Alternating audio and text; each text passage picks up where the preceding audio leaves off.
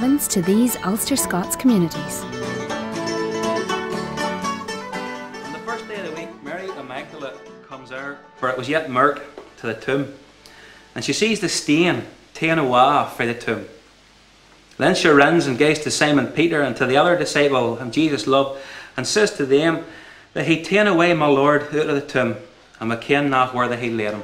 Reveling in a world so dark and cold, no peace could I find. All the paths on far from the shepherd's fold, I've met a friendly guide. The history of the Scots and Ulster Scots people is solid with the gospel. And what we see these days is there's an emphasis on things like dancing and tartan and pipes, and all of those things are valid. But for us, it's the gospel element of Ulster Scots culture.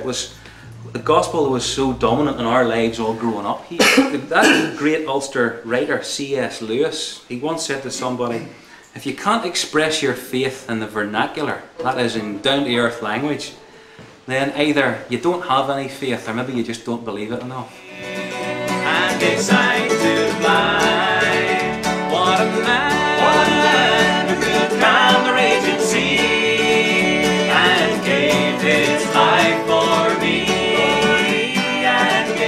And I thought of one of them, which was the very last one in verse 7 of that chapter in Genesis, which says, you will bless all the people of the world.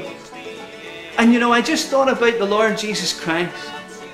Because the Lord Jesus Christ, as God's Son, came to this earth and died for sinners like you and me. What a man who turned water into wine, healed the sea.